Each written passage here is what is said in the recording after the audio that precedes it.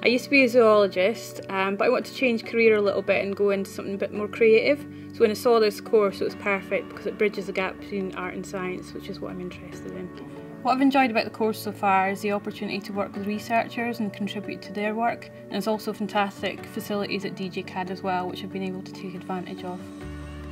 I would recommend this course to anyone who's interested in experimenting with different materials and learning more about science and actually working with real researchers and live projects, because you have the opportunity to work with both scientists and artists. We've also been able to learn skills in organising exhibitions. Really enjoyed working with both artists, designers and scientists. My background is in biomedical genetics. I have done my master's in it, and I'm also certified genetic counsellor.